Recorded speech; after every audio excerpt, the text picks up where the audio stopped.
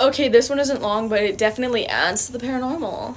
So this one time I was hanging out with this kid, and I was out like an hour past my curfew, but I didn't really care because I thought my dad was asleep. So I pull up to my house and this kid's like, your dad's awake. I was like, there's no way he's awake. He has to get up at 3 a.m. and it's 10 p.m. He's like, no, I just saw someone standing outside the window and walk away. So I'm like, okay, great, I'm gonna get my ass beat. So I go inside, I'm ready to get yelled at, and I don't see my dad. So I go into his room and this man is passed out snoring.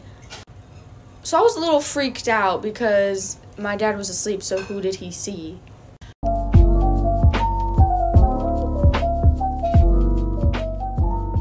So in 6th grade, I had 3 friends over and we were playing hide and go seek. So I hid in the pantry and there's no way anybody could hear me. There's no vents and I wasn't even talking. So I'm sitting there like, cause like I wanted to win the fuck. So I'm sitting in there and 10 minutes pass and I hear my friends talking downstairs. So I go down there and I'm like, did y'all give up? And they look at me, they're like, we thought you were in the crawl space. I was like, no. They were like, no, we were literally talking to somebody in the crawl space. And they said like it was this little girl like asking for help and shit. So I get freaked out and I'm like looking around, I'm like, what the fuck? And around 2 minutes later, the doorknob to the crawl space starts going like this, like shaking and shit. So I literally had a heart attack and I was like, okay, we're leaving. So we grabbed all of our shit, we grabbed my dog and we went in front of the house. I called my dad crying. I was like, there's something in this fucking house. The night this happened, my sister had a hard time falling asleep. So she got up to get some water, you know. When she walked out of her room to go to the kitchen, she noticed my dad's door was open. And he never leaves his door open or sleeps with his door open. But she ignored it and she went to the kitchen to get some water. So as my sister's walking back to her room, she turns around and looks at my dad's door and sees this yellow blob figure with like auras coming out of it. So my sister stares at it for a good 2 minutes and this bitch sprints back to her room. And this bitch could not sleep. Like she stayed in her room, she couldn't sleep. So in the morning she wakes me up and she tells me what happens. And because of what happened the night before, I'm like, okay, this is not normal. This is not fucking normal. So I told my dad and he didn't believe us because, you know, we just daydream, like kids, it's not real. So we looked up the meaning of seeing this type of figure. And I remember just reading it's evil.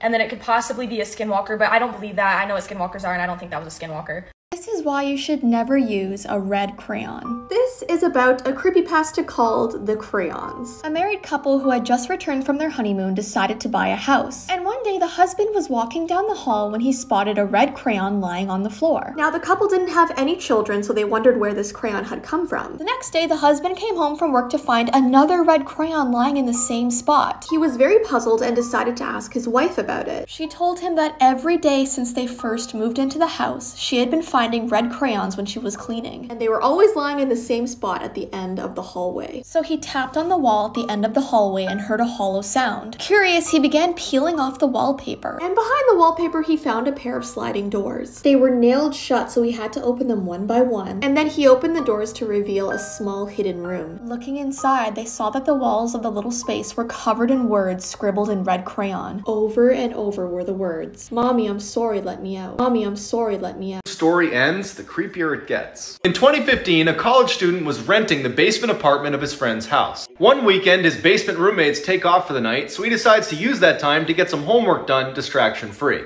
But as soon as he sits down to do his work, his friend upstairs and his family starts making all this noise, moving furniture around, shuffling feet. It's impossible to focus, so he picks up his phone and he texts his friend. "You guys sound like you're really having a good time up there. I'm not really getting anything done. Can I come up?" And his buddy says, "No one is home. We went to Wisconsin for the weekend." Terrified, he runs out the side door to get a look in the window to see who's making all the noise. All the lights are off in the house. There's not a single car in the driveway. He had been home alone the whole time. So for the first time in a really long time, I actually had something scary happen to me last night. So I was up really late because my boyfriend's in Vegas and their time difference is 2 hours behind. And he goes to bed really late. So for the past few days, I've been staying up till 4 a.m. until he falls asleep. So last night I decided I wanted to get some food, a late night snack. And at this point, I think it's like 2 a.m. And in my basement, I hear some rumbling and fumbling. But nobody's down there. Everybody's asleep. I don't have any pets. My dog's dead. I don't have any pets.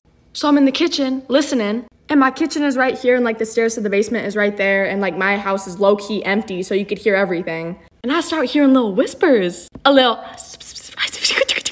So I'm sitting there eating my snack, and I hear that shit, and I pause the YouTube video I was watching, and I start hearing footsteps come upstairs. So I sat in my backyard for the rest of the night, up until like 3 a.m., and then I went inside and went to bed. But it only gets worse. This is a story time on my new haunted doll, Tilly. Now, I actually found Tilly in a thrift store. Yes, you can find a haunted doll in a thrift store. So I go to them, I see see what doll calls out to me. If I feel like any is haunted, I instantly picked up her. And I felt a connection immediately. I almost felt obsessed. And that kind of scares me because I'm like, she has this really strong connection with her, and maybe it's not safe to bring her home. But I didn't feel like it was a dangerous spirit or anything. So yes, I brought her home and I'm in love with her. Absolutely, she's beautiful. And so I went live with you guys. A lot of you guys saw it. Used my dowsing rods, asked her some questions, and the questions I asked her and the answers will shock you. I guess she was born in the 1970s. She was 6 years old when she died. Her father killed her, and she told me the reason I have a connection with her is because I'm her mother in a past life. If you're ever driving late at night, don't do what they did. One night, a boy and his friend were on their way to a school dance when they saw a girl on the side of the road looking lost. They stopped the car and asked if she needed a ride, and she asked them to take her home. They said that they were going to a school dance and asked if she wanted to come too. She agreed. But these boys wouldn't know yet that this girl was not an average hitchhiker. So they all got in the car and the girl sat in the back seat. After a while, the girl would constantly say that she was cold, so one of the boys gave her his jacket. They got to the dance and things were pretty normal, but what happened after would make the boys question reality. When the night was almost over, it was finally time to take the girl home. When they almost arrived, the girl told them where she lived but told them to drop her off close by so she can walk the rest of the way. So that's what they did. But after the girl walked away, the boy who let her borrow his jacket realized that he never asked for his jacket back. His friend said that they could just come back tomorrow for it. The next morning, they came back expecting to get the jacket and leave, but things were not so simple. They came up to the girl's house and knocked on the door, but they were shocked at what they discovered as soon as the door opened. If you're ever driving late at night, don't do what they did. Two boys picked up a girl on the side of the road while they were on their way to a school dance. In the car, she kept saying that she was cold, so one of the boys gave her his jacket. But when the night ended and they were about to drop her off, the girl accidentally left with the jacket. So the boys said that they would just come back the next day to get it. But when they came back and knocked on her door, they discovered something that would make them question what is real and what isn't. An old woman opened the door and asked them who they were looking for. After talking to her for a while, it was revealed that the girl they found on the side of the road was her daughter. But the thing is, she had been dead for 12 years. She was killed in a car accident at the same street corner they first saw her. The old woman pointed to a cemetery down the road and said, "That's where we buried her." The boys didn't believe her at first. They'd spent the whole night with this girl, so they knew that she had to be real. But they went to the cemetery and saw the boy's jacket draped over a gravestone. And on the gravestone was the girl's name and the date of her death, exactly 12 years ago to the day.